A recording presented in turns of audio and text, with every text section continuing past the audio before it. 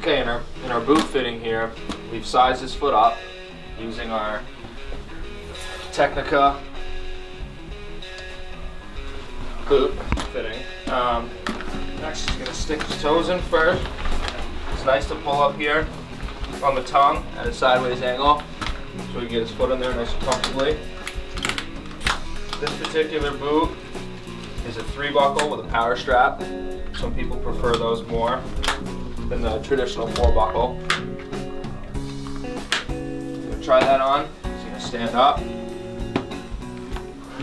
Bend for me. How's that feel? Feels great. How are your toes? I can wiggle them. You can wiggle them? That's good. How are they on the end of the boot? Are they like this? Or have you got them jammed? Just barely at the top. Just barely touching? That's perfect. It's a good fit. You want it to be tight. How's that one? There we go. Wow. Is that better? That's good. Okay. Next, I'm going to need that to fit to a ski.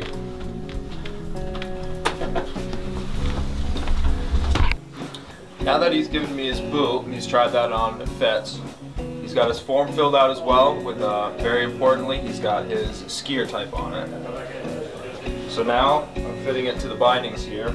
We've got a toe piece that adjusts. We've also got a heel piece that adjusts as well. Going toe first and then push down here. It's a good fit there. And we'll do the same thing to the other ski.